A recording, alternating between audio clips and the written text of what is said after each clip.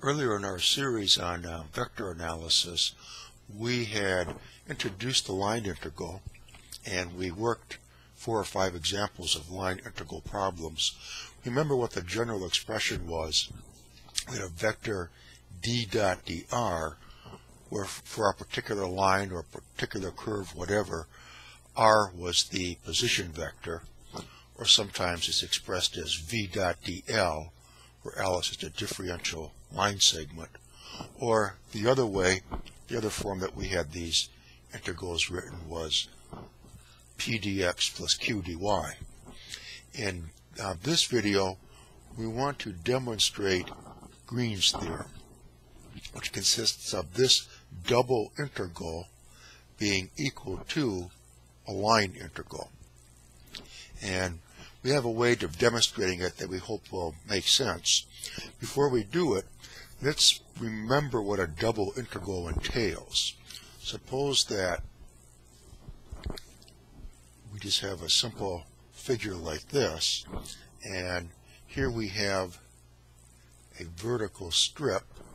It has a width of delta x, and then inside of it we have these small rectangles, again with delta x, height delta y. And imagine if we added all these little rectangles up, that would give us the area of the vertical strip, and that's what this right here symbolizes. Delta y, delta x, that's one of these small rectangles, and then we're adding them up from y equals c to y equals d, and that'll give us the area of that vertical strip. Then imagine adding the areas up of all of the vertical strips starting at x equals a, and keep adding them up until we reach x equals b. And that's what this expression is. Here's a vertical strip. That's the area of it. Now add the area up of all those vertical strips from x equals a to x equals b. Of course, in calculus, we don't work with delta x's and delta y's. We have infinitesimally small x's and y's, or we have differential dy dx, and our summation signs become integral signs. And here dy goes from y goes from c to d, x goes from a to b, and we have this iterated integral. We perform this integral first, then we perform the second integral. Now, if you see a double integral written like this, dy dx, then that means that's going to involve dealing with vertical strips. But of course, we didn't have to set the problem up like that. We could have used horizontal strips like this, where here this would be dy, and then we have these small rectangles of not delta y, not dy, of delta y, delta x dimensions. And again, we add up the area of all these small rectangles, starting where x equals a, and adding them all up to get to x equals b. That would give us the area of this horizontal strip. And that's what this expression is.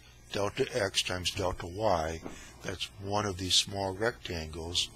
Add them all up, starting from here when x equals a, and continue until x equals b. The area of that horizontal strip is what results.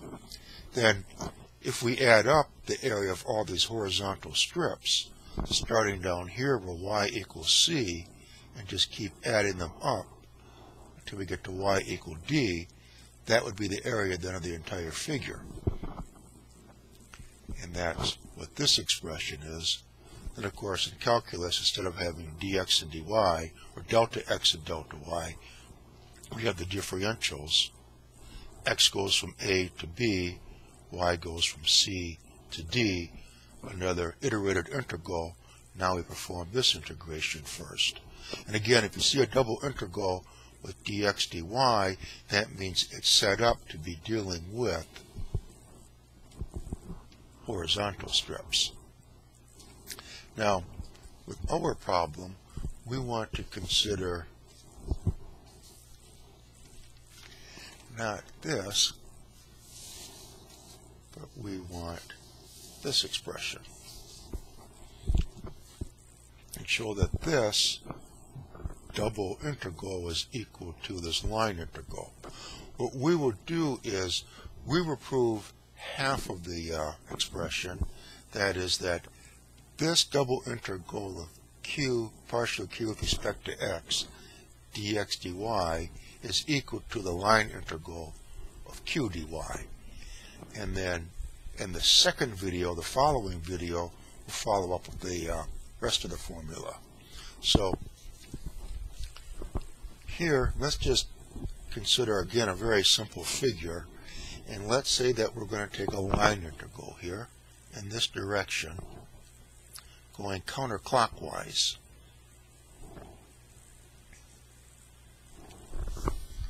So we'd have line integral, so it'd be a general form like this. P dx plus q dy.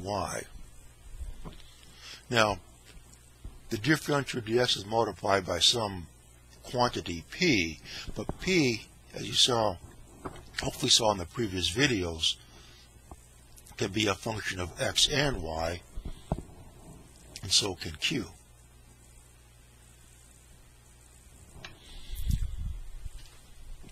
And again, general expressions here for the area of any type of figure can be like this: dx dy or dy dx.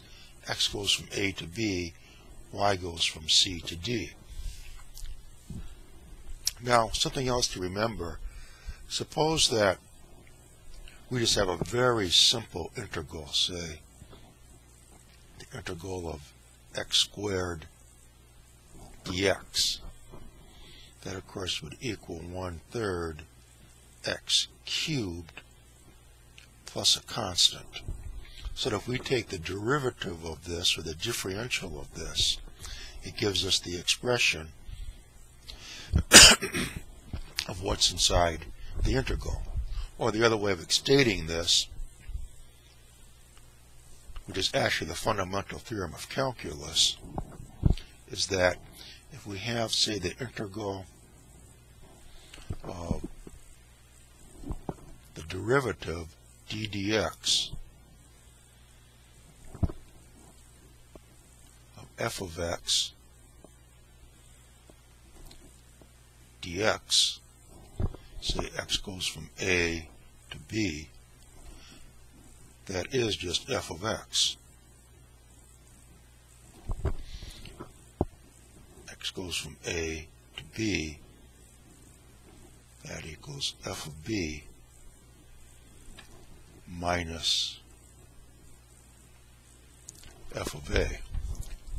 Now, in our expression here for our problem, we have it written like this, but really this is like in a generic form. We don't have any limits here, so it could be dx dy or dy dx, again completely arbitrary for the general form of the problem. But where we're going to set it up is we want to have a q come out of this. So if we had the partial of q with respect to x dx, let's take it like that. So we're going to set it up like this: double integral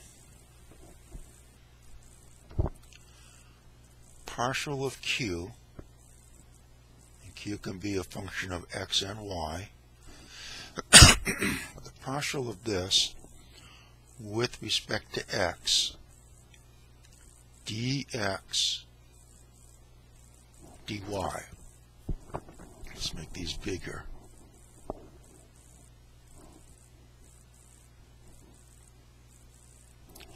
X goes from a to b, y goes from c to d. Now let's just take the first integral, that would be this one, This should be real simple because this is just going to be q. So this expression equals single integral from c to d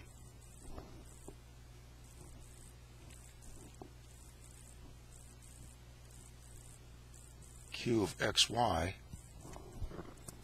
X goes from a to b.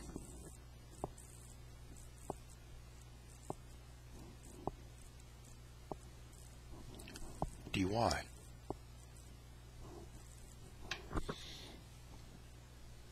And here we just plug in x is b minus x is a. So this equals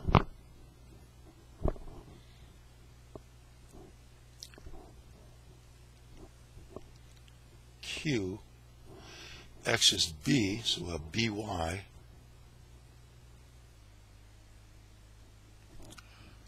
minus q ay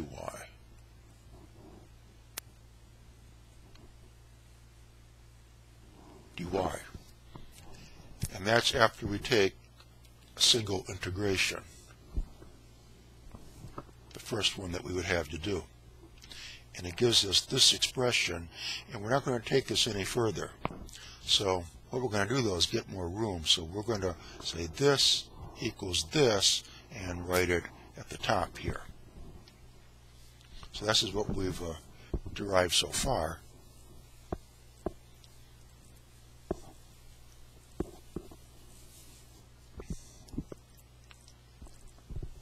So we have this double integral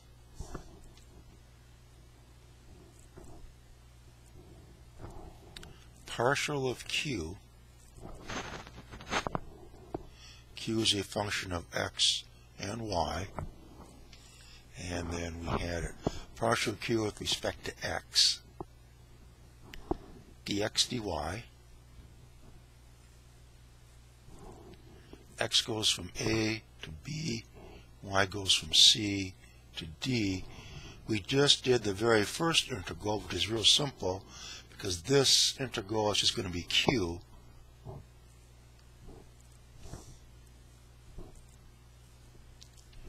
With x going from a to b, so we have it in this form then.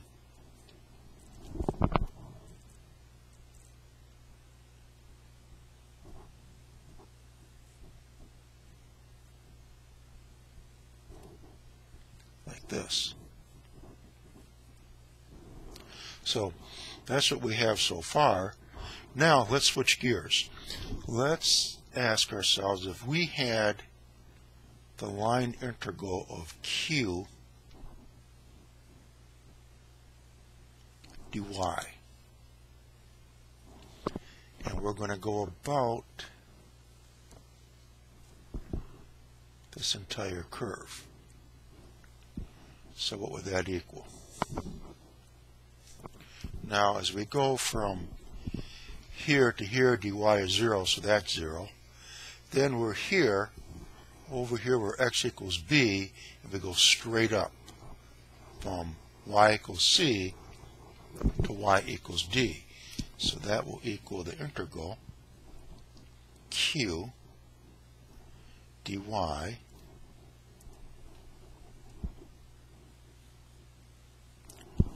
y goes from c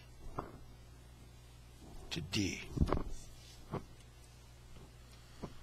Y goes from c up to d, and as we do that, x is just a constant value of b. So this x just stays constant right at that value of b. So we have this, then continue along. This is 0. Now we're over here where x equals a, and we're up here where y equals d. We go straight down to where y equals c. Of course, x just remains at a. So that would be plus this integral. We started at y equals d, went to y equals c, then we have q. X is constant for that vertical line, is just a.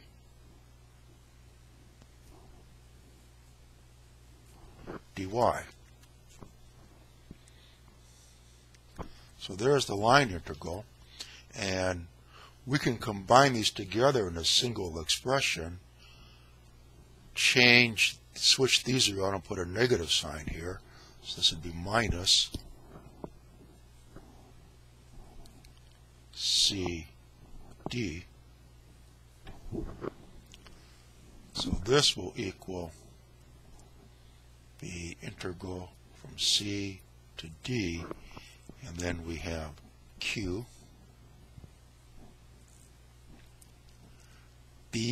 by minus Q ay dy. So the line integral comes out to equal this expression, but this integral is exactly the same as this integral. So what we have established is that this double integral equals this line integral. So we have this double integral partial of Q with respect to x. Remember, Q can be a function of x and y. Dx dy, x goes from A to B, y goes from C to D, and that equals the total line integral of Q dy. And that's what we've derived so far, and that is, as you can see, part of the formula, this being equal to this. Now to prove for the rest of it. So we would do that in the next video.